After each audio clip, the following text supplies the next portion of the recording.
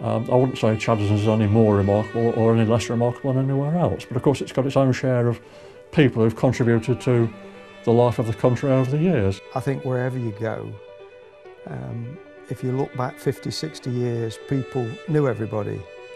They knew their neighbours, they knew everybody around them. I had a very happy childhood and loved living in Chaddesden. Chaddesden wasn't on the trolleybus route, so a bus that was powered by electricity was quite something different.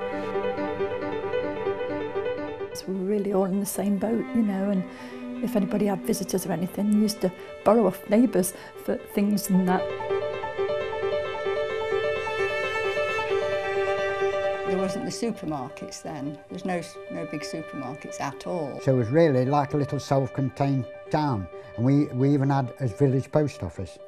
Heard this shrieking, screaming, so you know that frightened us, really frightened us that day. Yeah, we knew then that there was war on. It's not the little village that it once was. It's now becoming almost a town in its own way. Yes, it wasn't the same place afterwards, really. If we go sort of down the road, we don't know the neighbours anymore by name. My children say that I talk about the halcyon days, but they were good. They were definitely good. Oh, I love Chaddesden, and I think it's a lovely place. It just gets a bad reputation nowadays, which I don't think it deserves. That's a sign of the times. Yes.